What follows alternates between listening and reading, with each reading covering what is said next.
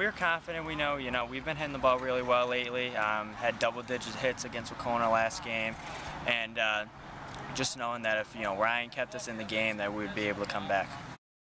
Yeah, this is huge for us. On a 5-game losing streak, we've had some tough losses where we were in the game and then making errors and got some tough breaks. But this means a lot. Get back on the winning track and hopefully carry it over against Hoosick tomorrow.